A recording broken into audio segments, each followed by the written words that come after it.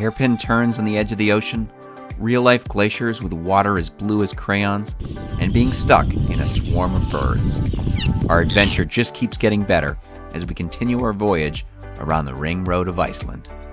Welcome to Livin Like Locals.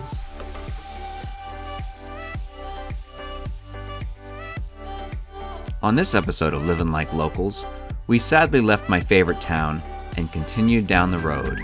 This is the longest part of the Ring Road, as we moved from the most northeastern point of the island and made our way down the eastern seaboard, winding in and out of coves on the edge of the deep blue sea. Surrounded by mountains on the right and the northern ocean to our left.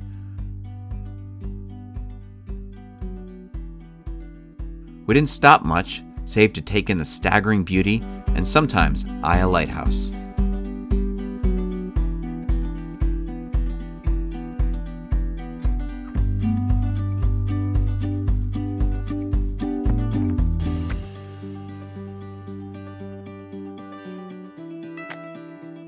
We stayed on the road non-stop in order to get to our main destination, the Glacier Lagoon. This was something so unique that I'm not even going to put music in the background. Look at the colors of the water itself, that almost cartoon blue, and vibrant whites of the ice. Most of all, listen to the rain. I didn't know watching glaciers could be so peaceful, but see and experience it for yourself. Watching these pieces of ice drift by was transformative.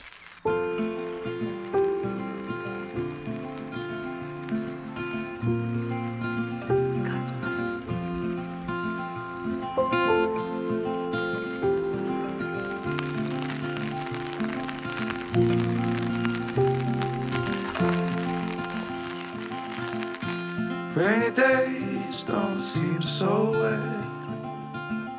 Stormy nights don't stay.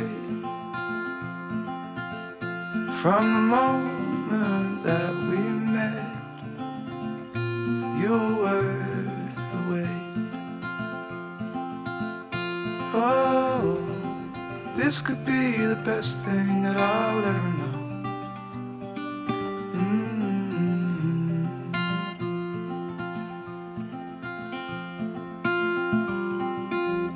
Talk for hours and never slept.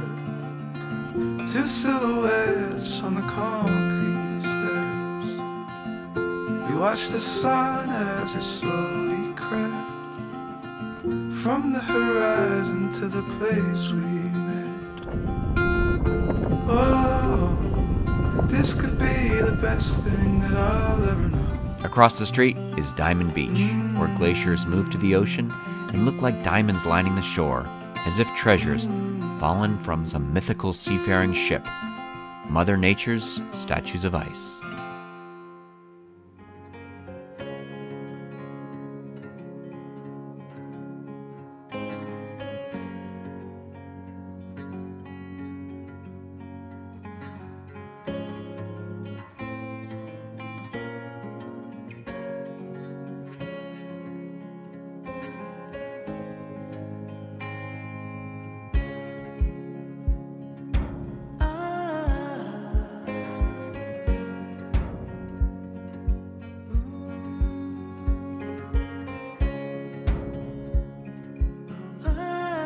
Our hotel, the Hali Country Hotel, had a restaurant which ended up being one of the best meals of the trip, and certainly one of the best dining views. After dinner, we strolled the grounds, visiting with the locals. I envy these sheep. We saw the wildlife, fed the goats, and found that my camera was once again mistaken for a bird. These guys really aren't happy with me.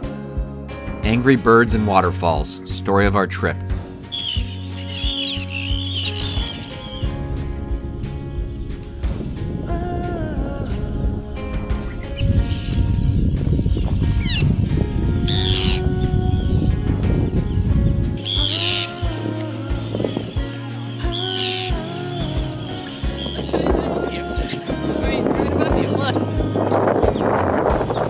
Despite the birds, there's a kind of serenity to this place, and if I were one of those birds, I wouldn't want anyone disturbing this slice of heaven either.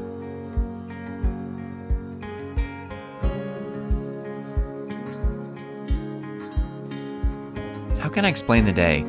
Starting in one of my favorite small villages and then ending it with staring at the glaciers, just stopping, quietly taking in their beauty.